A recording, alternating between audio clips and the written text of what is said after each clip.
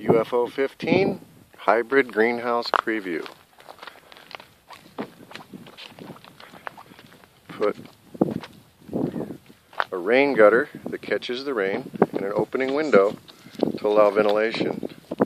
This is the next panel that goes on the roof. Yep. We're going to go inside. Go inside?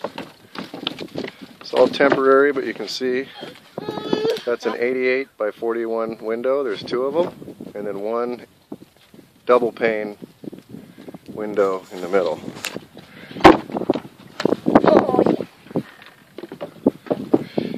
You can see this is where I've got the Dutch buckets. There will be 3 rows. With Aquaponic.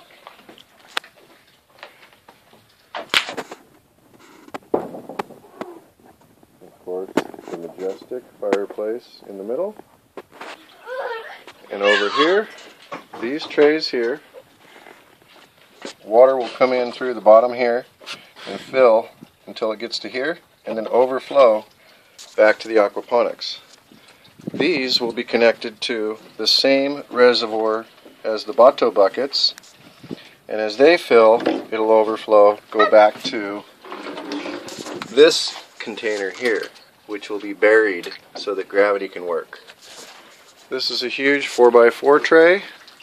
There will be another IBC tote right there, and there is the IBC system with a 12-volt brushless pump powered by that small 15-watt solar panel. Sun comes up, 10 o'clock, this starts pumping water, overflows to the bottom, and then down here is totally full of water. It's at the 200-gallon mark.